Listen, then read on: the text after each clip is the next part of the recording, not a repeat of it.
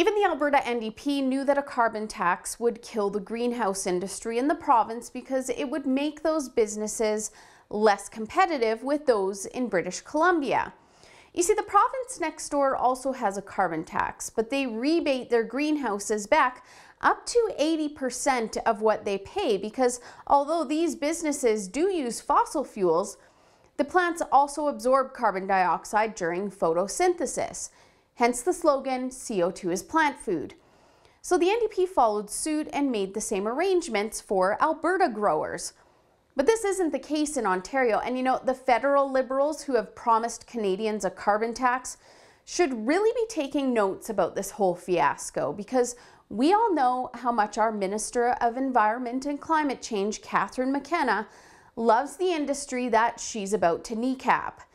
Anyway, Ontario's cap-and-trade program is especially brutal, as this article in the Financial Post outlines. You see, the Ontario government doesn't recognize that plants consume CO2, so greenhouses don't get a break from the tax that was brought in on January 1st of this year in that province and has these businesses paying $18 a ton for carbon just for now.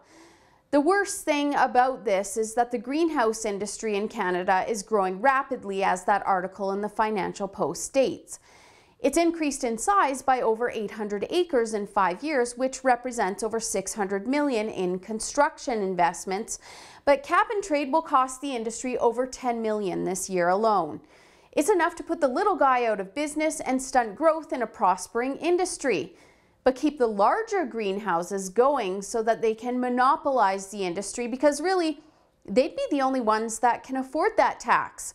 And not only would they be able to afford it, but they get a perk that the smaller growers don't. Any one of them producing over 10,000 tons of carbon gets a rebate that brings the tax down to zero. However, that only includes a minority of greenhouses, so the majority are left high and dry. But a spokesman from the Environment Ministry says that the government has committed $150 million to help retrofit agricultural facilities. So that should help, right? Does anyone else see a problem here? Businesses shouldn't need the government to throw money at them just because a government policy is too expensive. What's more is this just signals that the carbon tax is really just that bad of a policy and shouldn't be in place at all. It's a government cash grab that can potentially put some businesses that would otherwise have huge potential, including tax potential for the government, right out of business. Instead of repealing the business-killing tax, on top of the carbon tax, citizens have to subsidize growers to stay afloat, which means more money out of the taxpayer's pocket. And that's how the Ontario Liberals like to solve problems, not by implementing solid policies that promote prosperity or reversing bad ones to save everyone money, but by providing government welfare.